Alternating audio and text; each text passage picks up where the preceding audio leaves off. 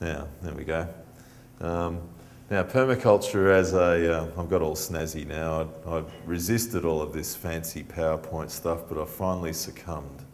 Now, permaculture as an integrated broad-acre biospheric design system, it deals with all of the spheres: the lithosphere, the land, the atmosphere, the air, and the hydrosphere, the water. And permaculture has a system of ethics and principles. And when we're looking at it from the perspective of broadacre, we're looking at also including things like keyline design and other modalities like or methodologies from people like ZERI, the Zero Emissions Research Institute, who are doing fantastic work at checking the limits of yield, actually pushing the limits of yield, and very, very interesting integrated agricultural systems. Some of which you might be aware of, like simple stuff like dairy farms that have, that instead of just being methane farms, the methane that is now being captured in biodigesters.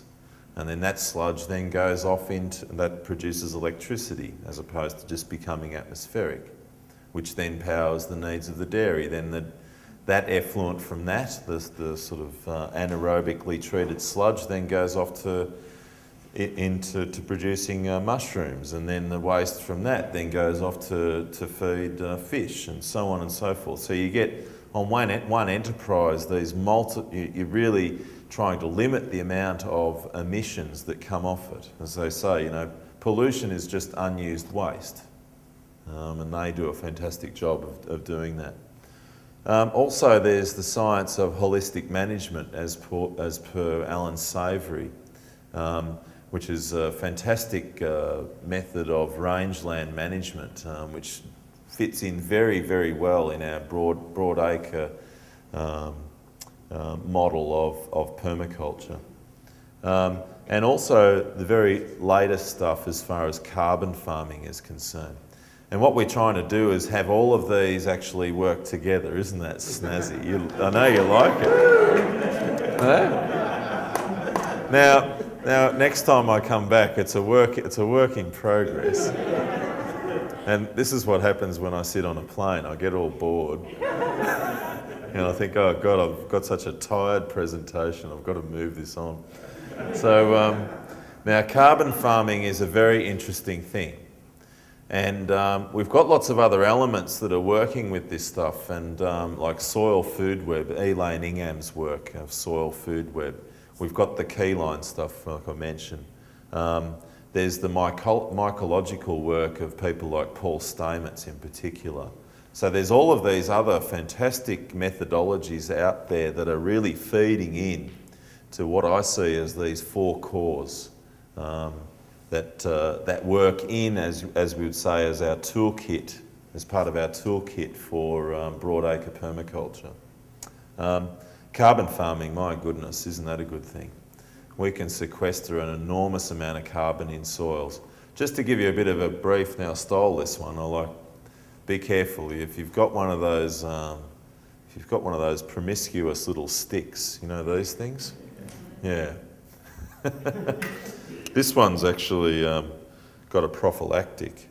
It's actually protected. This one's unguarded.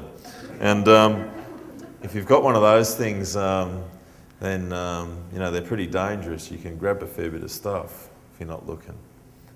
Anyway, David Holmgren wasn't looking. Yes, he was. He gave this to me. And just to give you a bit of an idea about permaculture for those of you who are not familiar,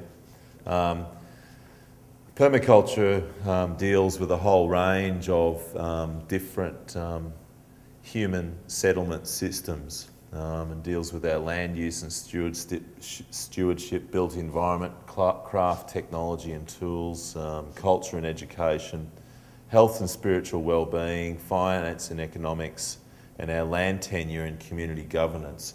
All of those things together form a pretty dynamic system that all revolve, again, around a system of ethics and principles. Now, the ethics are care of the earth, care of the people, and return of surplus or reduction of consumption. And there's many principles that are specific to permaculture, like each element performs many functions. The use of biodiversity, each element is supported by many functions. And what I like the most is that yields are only limited by your imagination. The human brain is an amazing thing, and where it's used for good or for evil, it's very potent. And as Jeff Lawton, and this is a cracking saying from Jeff Lawton, one of my colleagues, he says, we can be just as positive as we can be as negative, which is exactly what I want to talk about from the perspective of our development on agricultural landscapes.